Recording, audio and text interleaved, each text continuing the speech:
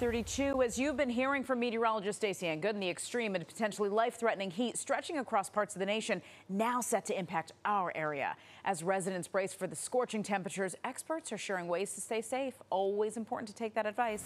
Pix 11's Kirsten Cole joining us live from Long Island City with what you need to know. Hey, Kirsten. You know, I feel like we always need to be reminded when we get into one of these heat warnings at some point during the summer. You got to take this seriously for yourself, for the kids, especially if you're sending them off to camp.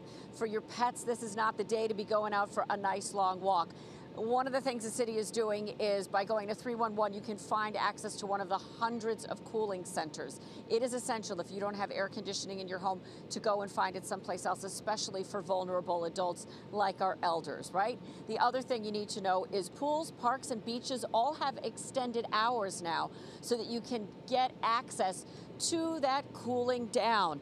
Also, our electrical providers are mobilizing crews in case of demand knocking out power. That excessive heat warning takes effect today. You've already been feeling the temperatures ramping up.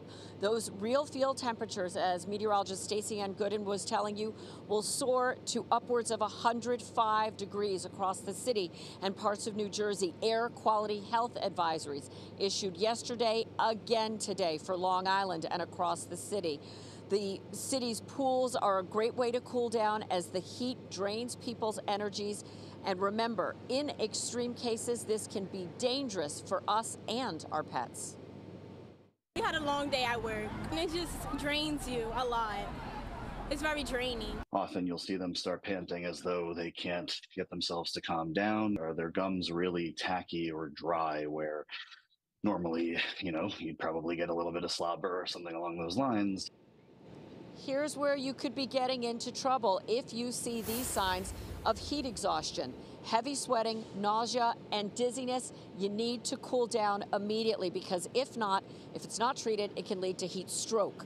That can be deadly. It's marked by confusion, slurred speech, hot, dry skin, and profuse sweating. Remember, you got to stay on top of your hydration. Get on top of it. If you're going to exercise, like now's the time to be out here. You notice that there's a little bit of a breeze here. This is terrific in Long Island City along Center Boulevard, but you don't want to be exercising in the absolute extreme hot of the day. Also a big PSA for electrolytes that helps to keep the hydration on board.